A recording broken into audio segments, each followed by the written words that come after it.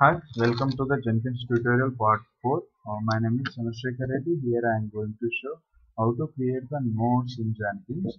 So to create the nodes, you need to click on go to Manage Jenkins. Then scroll down the page. You will get an option Manage Nodes. Click on it. Then go create. Then use the option New Node to create the node. By default, the master will come and the build. Here I am going to use a build machine as my node name, then click on OK, then click on OK. Now it will allow you to, it will take you into the configuration page for that node. Here about description of your node, why we are creating this node. Next, number of executor. By default, the master will have the two executors, right? And as well as if you want to need more executors to perform more build operations in the node, you need to provide the executors, right? So in this case, I am also using two executors for this node and a remote root directory. Remote root directory is nothing but a directory which is used to store all the configuration of that Jenkins node as well as the workspace.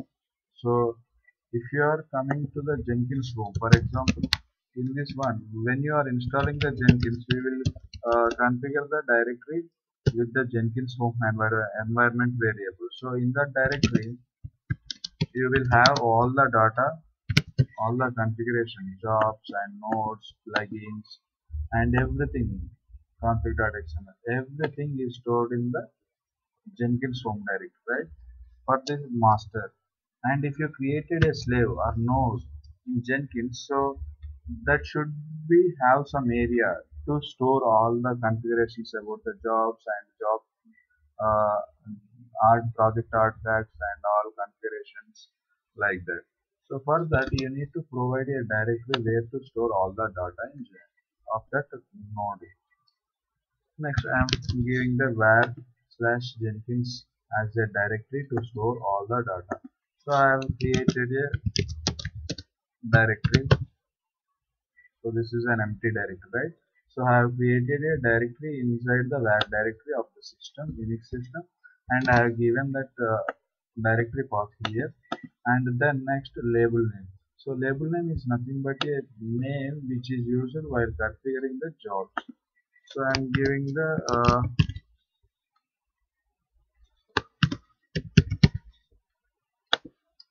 label build machine Unix.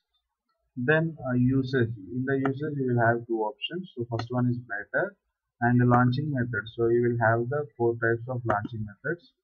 So Windows service and web start can be useful while performing the builds on Windows systems, and SSH can be used in Unix machines. Here your remote host name or remote host IP address. If you are performing the builds in the remote system, not in the local, if you are performing it on remote, then you need to provide the remote host name or IP address like this. So in this case, I am using localhost. So if you want to launch this node using SSH, you need to have the SSH keys or SSH username and password, right?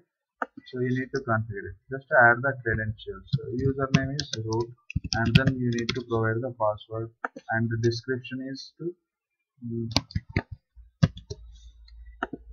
SSH root credentials. So here I have added that username and password to authenticate the SSH protocol. And then next availability. Availability in the availability always should be in online. Okay, then only you can perform the builds, or else you can make it online when you have the build schedules. According to the build schedule, it will be launched. Then next, so it it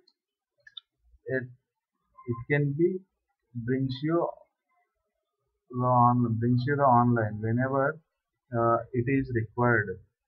So first one is better to use, and then node properties. In the node properties section, you will have the node environment variables as well as tool locations. In the tool locations area, you have to add the Java. So Here I am going to perform the Java builds. Actually, to perform the Java builds, we need not to create the slaves and all master slave concept because it's not a distributed build, right? So it's a simply build. It's a web application. So you need to provide the Java home. Then here I am using a ant as a build tool. So for that, we need to add the ant home also. So this will automatically come if you are configured the manage Jenkins section.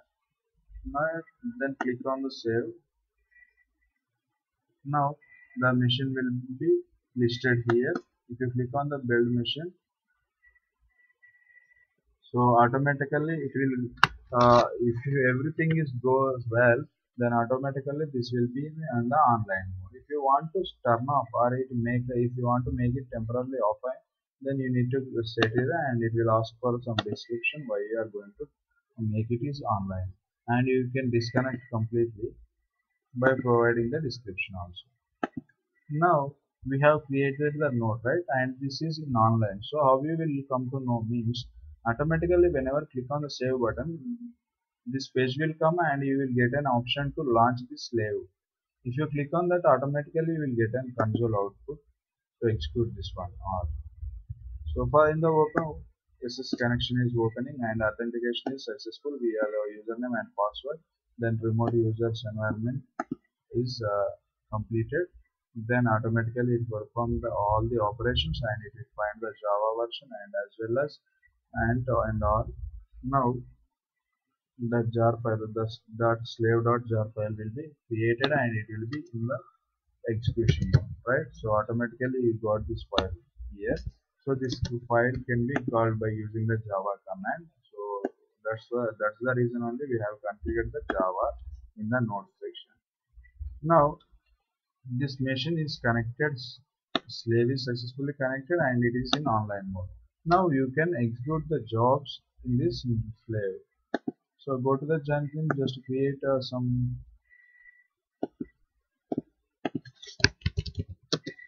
demo and then click on OK. Now job is created. So in this section you will find the restricts where this project can be run. So in this area, check this option and you will have the build machine Unix. So this is the label name. Whatever the label name we have given while configuring the nodes, that name should be used here to perform the builds. If you have a multiple build machines and you want to run a single job on multiple multiple slaves at a time, you can give the multiple names by separating it by using the comma symbol. And as well as here I am going to use SCM as a key. Already we have know how to use it. So here we have a URL and you can add the HTTPS. So it won't ask for the username and password because already username is there. And to check out, because my repository is the public repository, it won't ask for the credentials, right? And then build, in the build step I am just simply invoking the ant.